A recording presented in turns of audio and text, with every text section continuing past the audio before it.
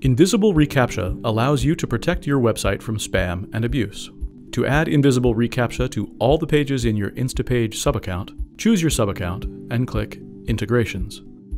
Under Page Integrations, click Invisible reCAPTCHA. Then click Learn More.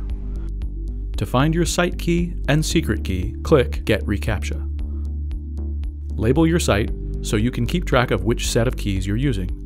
Select Invisible reCAPTCHA, accept the terms of service, and click Register.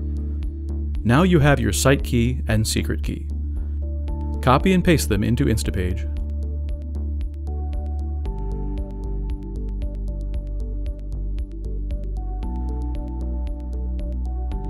Go back to the Google reCAPTCHA page and scroll to the bottom of the page. Click Advanced Settings.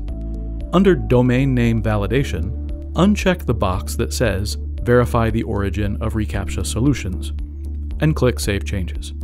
This allows you to activate Invisible reCAPTCHA on all domains without entering the domains one by one. The warning message on Google shouldn't concern you unless you intend to share your site key and secret key publicly. Go back to your Instapage window and click Next.